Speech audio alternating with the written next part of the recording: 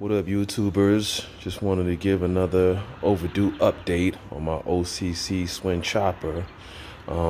Give you a view of this baby with the updates that I've done since my last video, which was like maybe over a year ago. And as you can see, I got my 14-inch ape hangers with new grips on this baby. Went ahead and got my 30-inch chrome fork and my black BMX style stem here.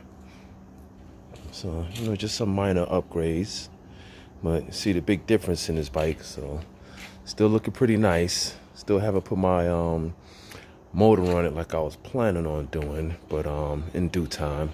Just been kind of on a time restraint here, so I didn't really get a chance to do what I wanted to do, but work in progress. Also, I plan on getting a new kickstand, because since I put this new fork on here, kickstand's a little small, so this thing tends to tip over. So that'll be the next step. All these new upgraded parts I got off of pt.2. So great website, y'all need to check it out. Man hooked me up pretty good with the stuff, so very satisfied with this bike. Like I said, more upgrades to come.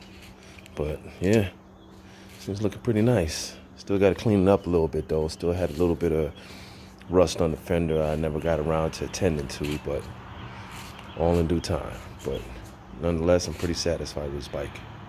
So stay tuned, y'all. Peace.